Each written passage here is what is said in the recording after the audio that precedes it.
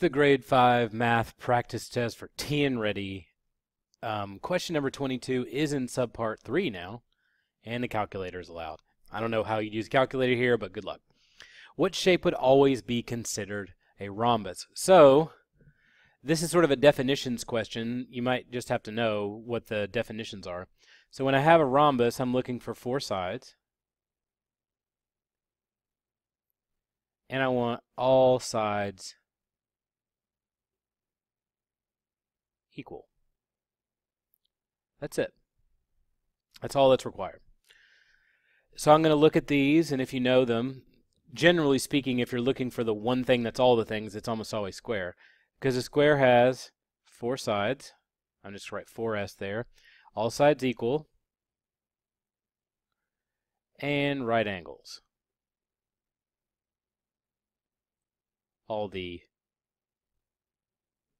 vertices are right angles. Lie to yourself. I know it's not 90 degrees.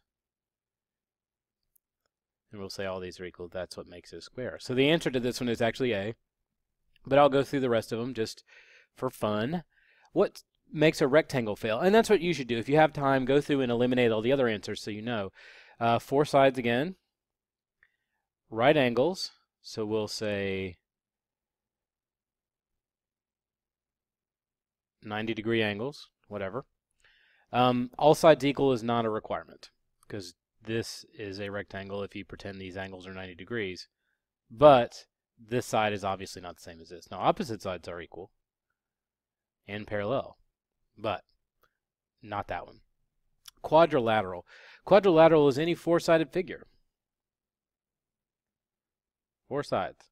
But opposite sides being, all sides being equal is not a component. Opposite sides being equal is not a component. Right angles is not a component necessarily. It could be any of these things. A square is a quadrilateral. A rectangle is a quadrilateral. A rhombus is a quadrilateral. But all quadrilaterals are not a rhombus or a rectangle or a square. This is kind of like the parent of all things. So you have your quadrilateral up here, and then the quadrilaterals like children or square, rectangle, parallelogram, that sort of thing. Trapezoid. So that's out.